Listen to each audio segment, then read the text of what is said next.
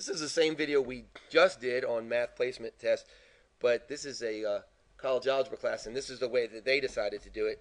That they said that they would take f of x plus, f of x is equal to x plus 7 halves x, and then right from there you would do what?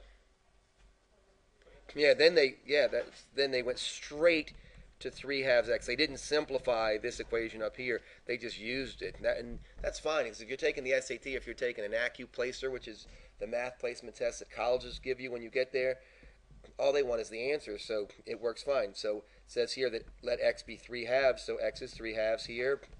Plus 7 halves what? Times, good job, Victor, times 3 halves. Gets a little bit dicey because we have 21 what? 21 fourths plus 3 halves. That doesn't work well, but we just do what?